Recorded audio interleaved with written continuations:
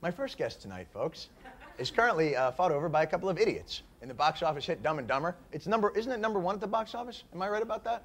It's huge. It's number one, right? Number one at the box office, Dumb and Dumber. And she also stars in the very intelligent and highly praised television show Picket Fences. Please welcome Lauren Holly. Lauren Holly.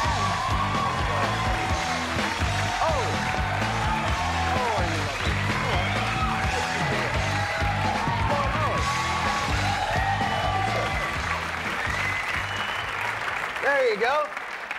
There you go. There you go. Mein Schwieger, get Cayman. I was rolling. Were you? Rolling. You Yiddisher mama, you. Yes, I was eating some crepe and rolling. I'm sorry, crepe what? Crepe.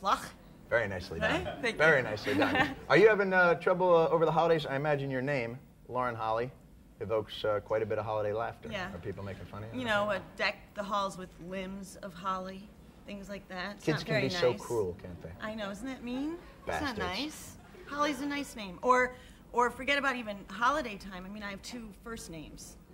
So You know, they're always writing my name Lauren, Holly.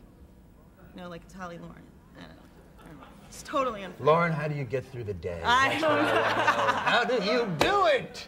But it's good you're over it. I trust you had a lovely Christmas. Beautiful Christmas. Good Christmas presents. Really? What'd you get? This should be interesting, folks. Got a karaoke machine. Did you really? Mm-hmm. I love those. Mm-hmm. Have you used it yet? Nope, not yet. I have to figure out how to put it in. Oh, you haven't used it yet, huh? Uh-huh. Think you'll take it back? No, definitely not. I think I'll probably become obsessed with it. I think you probably will. Yeah. Who gave you that?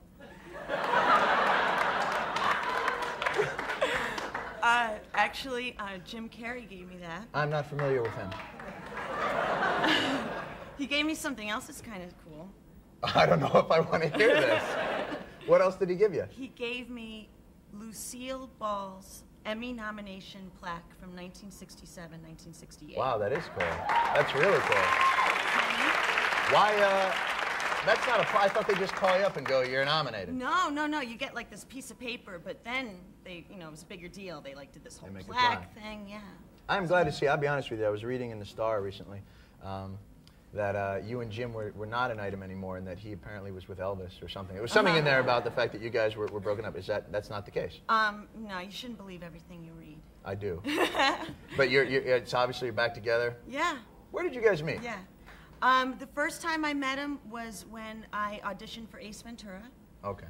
And they asked me to do Courtney Cox's role. Right. And I didn't right. for other reasons. And then Dumb and Dumber. Dumb and Dumber. Yeah. So you basically fell in love with him when he had the haircut? Yeah, and the chipped tooth. The chipped tooth? Yeah, that did it. That put me right over the top. So now that he's growing his hair out, are you thinking, well, where's my dumb guy? Kinda like, ugh, yeah. Is he dumb or dumber? Which one is he in this? Personally, I think he's dumber because he can't read.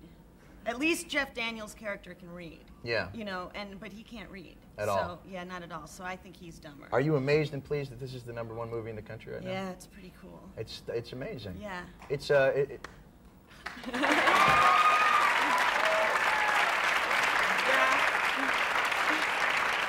wasn't looking for that at all. You know why it's the #1 movie? Because people see you're butting it. You show your Yeah, they button. do. Yeah. I just thought I'd get that. Let me tell you, I just want to put it out there that I was you already wearing have. underwear. That's fine. Yeah. I was wearing underwear. I didn't know that was going to happen. That was like just something that he did, and of course that's the take they printed, and it made it into the movie. It certainly did. But I did have underwear on. Let me tell you something though. It's a marvelous, marvelous scene, and I really enjoyed it. We have to take a commercial break on that note. I'm so sorry. I've seen your butt. Hey, we gotta go. But we'll be right back with more Lauren Holly. Stick around.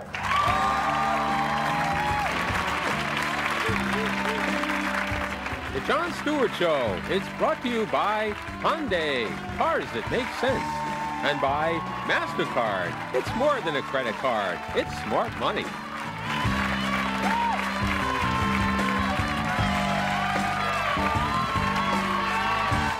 This is the real year-end countdown to wait for. The Hyundai Countdown Clearance Sale. We're ending a big year with a big bang. Choose between a $750 factory cash rebate or 3.5% financing on Elantras. Or get a $1,000 factory cash rebate on the 95 Sonata. Car and driver's choice over Camry and Lumina. Or put nothing down and make no monthly payments for 90 days. Hey, we're dealing on everything. But it ends soon, so if you miss this countdown, you can count yourself out. The countdown is on for huge savings during the Hyundai Countdown Clearance Sale. Sure, Gold MasterCard has at least a $5,000 credit line, so you can buy all kinds of things, but you can't buy time. Well, I don't know. You could buy plane tickets and fly across 5 time zones, and it'll be even earlier than when you left. You can even go to Switzerland, and that's a great place to buy time. But wherever you go, you won't have to waste your time looking for a great exchange rate, because with MasterCard, a great exchange rate is exactly what you'll get. So I guess Gold MasterCard really can buy you time. Just remember to set your watch back. Watch back. Now, how's that for a useful card? Gold MasterCard. It's more than a gold card. It's smart money. This week, People unveils the 25 most intriguing people of 1994.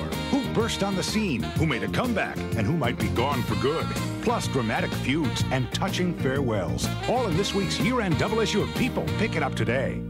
Not a very interesting piece, reminiscent of early Doddies. If he's so smart, why is he using those other batteries? Now, if... You're right, Mom. The museum can be fun. The Copper Top. Tops them all.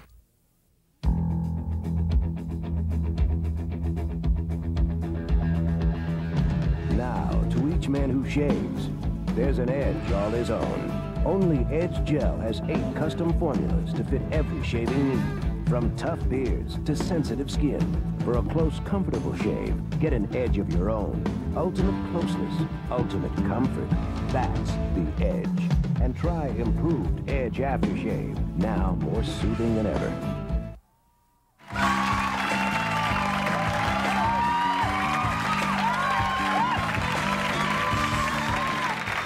Welcome back.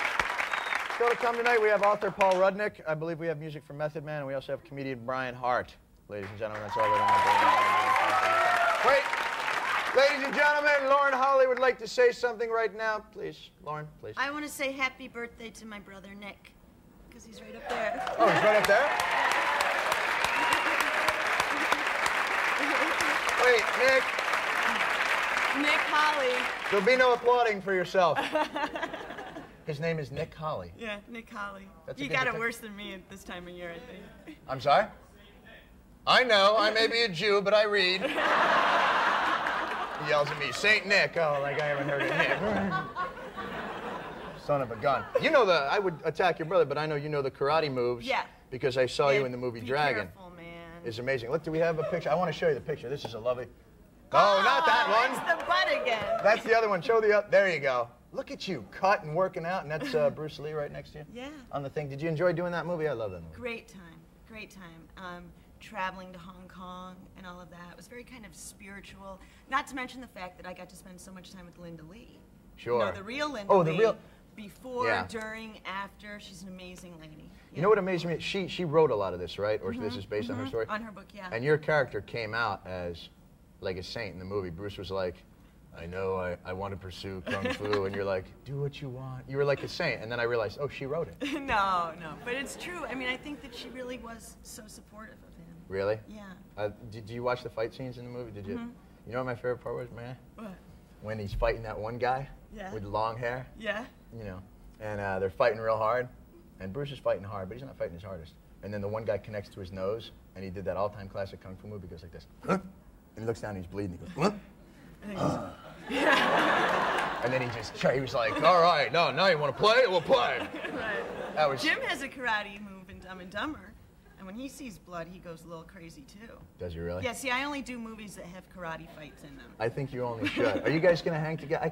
He's the funniest man I've ever seen. I just think he's amazing. He's pretty funny. When he's doing those movies. And you guys going to get together for New Year's Eve, maybe? Yeah, we're going to do a little New Year's Eve. I mean, hopefully this New Year's Eve will be better than my last New Year's Eve. That you and I spent together, yeah. I wish. No, I wanted...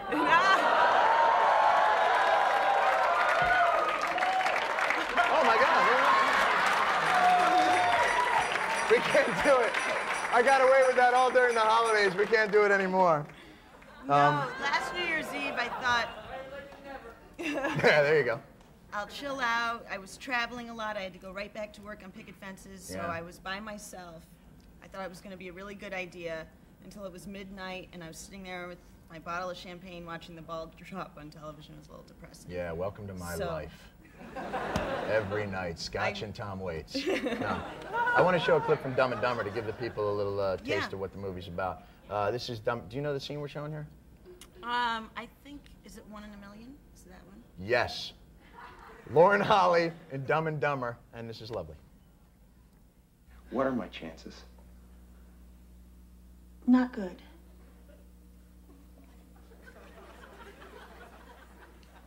You mean not good like 1 out of 100? I'd say more like 1 out of a million.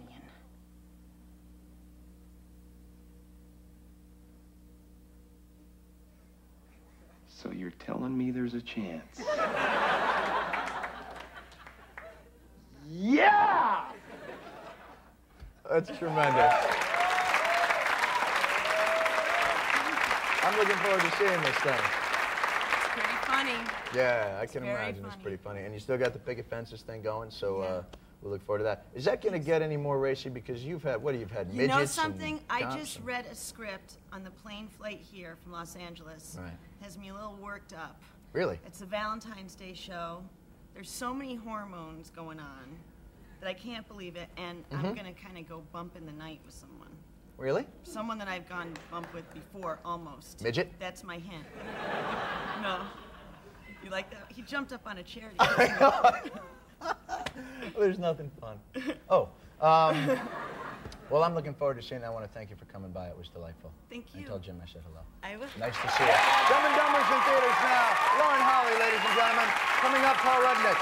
We'll be right back. Excellent.